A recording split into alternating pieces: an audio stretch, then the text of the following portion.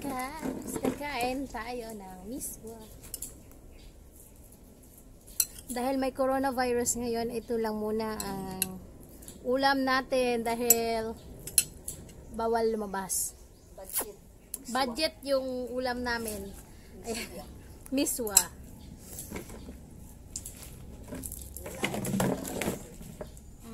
Bawal lumabas kasi mayroong virus.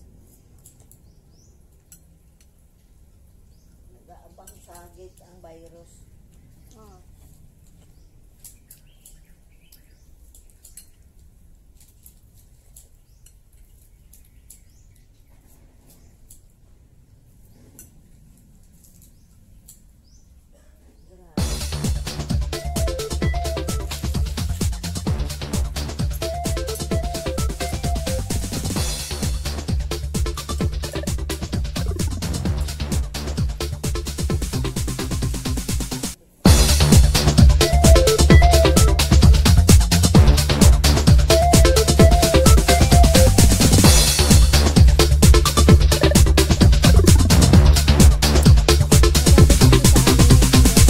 Probinsya yung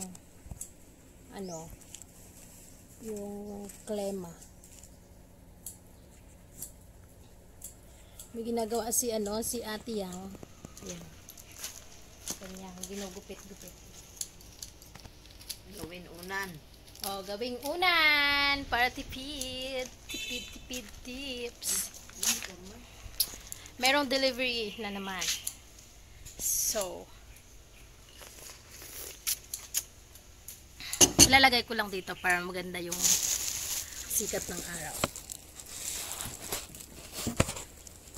Ang ginagawa ni Kulasa doon sa umuwian niya. Sino? Sige, isa pa.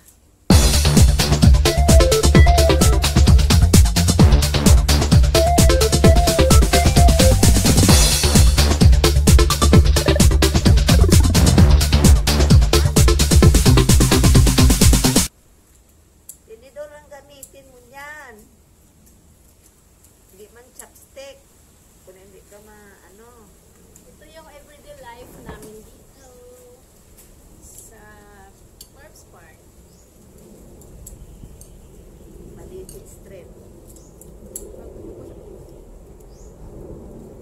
Hindi ka nga eh. Balite.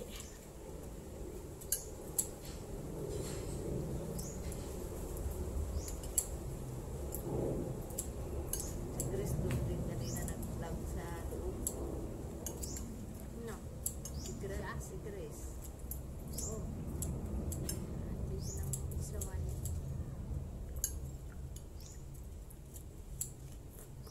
May bayad ba yan? Sarap guys.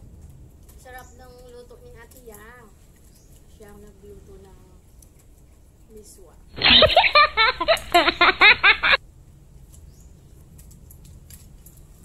Sige din deliver doon sa kabila. Oo. Nang hindi makatapos ang coronavirus din, tigil yung delivery. Wala din. Kasi sabi nila, quarantine na, tapos ganyan. So guys, papakita ko sa inyo yung MISWA. MISWA ni Ate Aya. Sarap yun. Hindi nyo makita.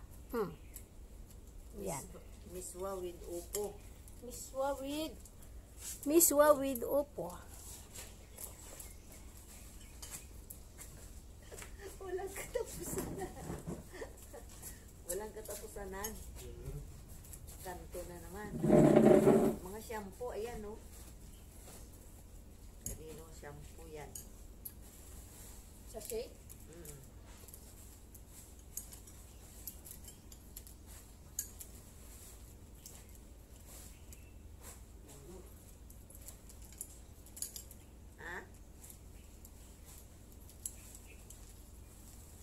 Matapos lang kamo ang quarantine natin, walang tigil yan, yung kaka-deliver. Hanggang sa mag-expire lahat yan. Saan ka pa dyan? No?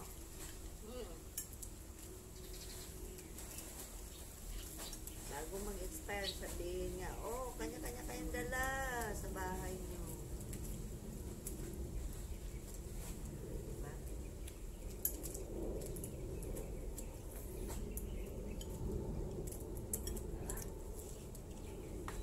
Last na ba? Yun, sa likod mo kuya, yung bigas. Apple pa ba yan?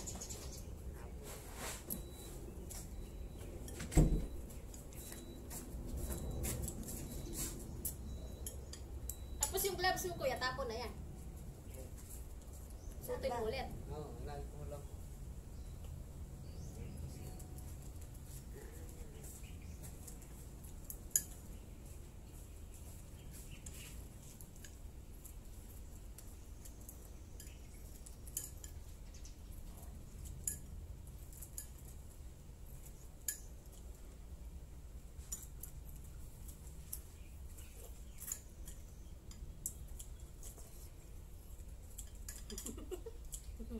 Bakit?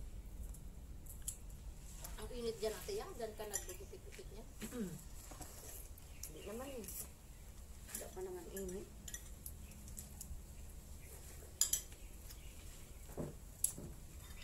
Tapos na. Tapos na ang ating palabas. Ha? Ano ba yung taglan? Anong kirlon? Ewan ko. Tingin? Oh! Green tea kirlon. Baka sibing. Oh. Ano ba to? Te! Tea for... Hindi ko lang alam kung paasaan. Ano yan? Yan to. Curline. Ayan guys, kung naalala nyo, noon, nung mga bata pa kayo, itong ginagawa project ng mga estudyante. Ngayon kami may project. May project yung kanyang apo.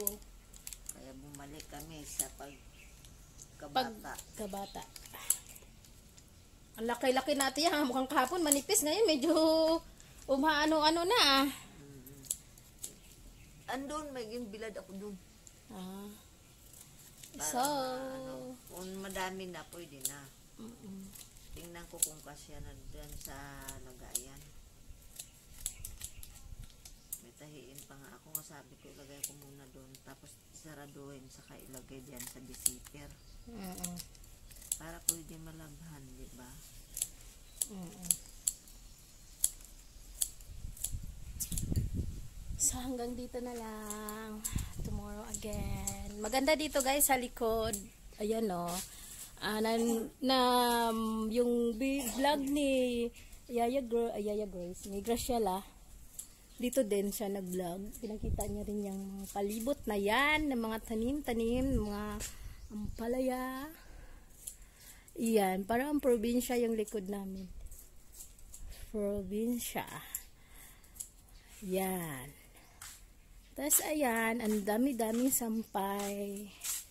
Ayan.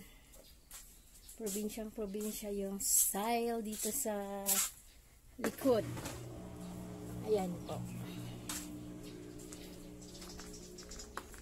May mga tanim-tanim din po dito, yan. May sili. Grabe init. Ayan, dami-daming sampay. May papaya din sila. Ayun. Ha? Asan na bang bunga, ana?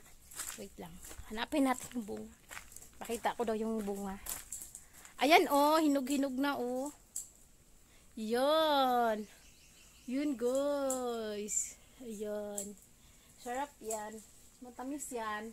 Pwede na yan. Pitasin, te. Ma'am, mukhang pwede nang pitasin ang iyong papaya. Yan. Meron pa ito. Bagong ito. Palaki na rin siya. And then, meron din tayo doon sa kabila. Tara, tingnan natin. Tingnan natin ang papaya nila. Ito po, ayan o. Ito, namumulaklak na siya. Ayan, inaabangan din namin yan siya pag lumaki na. yung bunga. Sungkitin mo. So, hindi na siya susungkitin, kay mababa lang. Ayan ang extra si Ate Rose Rose. Ayan siya guys, maghahanap yan sa nakita niyo ano. Ganyang paraphernalia po. Paraphernalia not for drugs. For ano, for cleaning, ganon. Mga busy mga tao dito sa likod. Ayan, may maglalaba. Ayan guys, ayan. Sa mga gustong magpalaba dahil coronavirus ngayon ay punta lang kayo dito kay Ate Yayang. Kung magpambayad kayo. May virus na nga eh. Ha? Ilalondry. Ilalondry yung mga damit. Paano? Para ilagay dun sa dryer para mamantay yung virus dyan. Ayan. Lagay dun sa loob. So, dapat pala, guys, yung mga, ano, yung mga may incope, dapat pala ilagay sila sa dryer. The dryer. Para ano, para matanggal yung virus. Pwede kaya yun? The dryer, yung ano, yung may virus. Pwede kaya yun, Natiyang? Tanong sa doktor. Sabihin, fake news na naman, ha? Fake news na naman kayo. Itanong So, sa doktor. dami-dami niyang laba ngayon. Kasi nga, hindi namin alam na Monday pa pala ang labas ng mga damit. So, nandyan na. Ano pang magagawa natin? Andyan na. Ayan. Ito yung pang ilalagay niya dyan. Lalagyan niya ng bounce yung kanyang labahan. Ay, dryer. Mali ang sinabi mo. Ay, the dryer. Sorry. Yan, the dryer. Para dumikit doon yung himolmol doon sa bounce na yun. So, siya ay naglalaba. Ayan. Ganyan pa lang pag naglalaba. Mayroon na naman delivery sa labas. Yung sa akin, matagal na yun. Wala pa. Ano ba ang... Yung kila ma'am kasi, matagal na yan yung pinagpipindot. Nakaraan pa yan. So, 3 days talaga yung processing ng delivery. 3 days? 3 days. Minsan, pag walang ano, bukas nandyan na or mamaya, ganun. Eh, ngayon marami. Medyo matagal-tagal. So, hanggang... Oo, madaming order. So, hanggang dito na lang ang aking kwento. Bye, guys.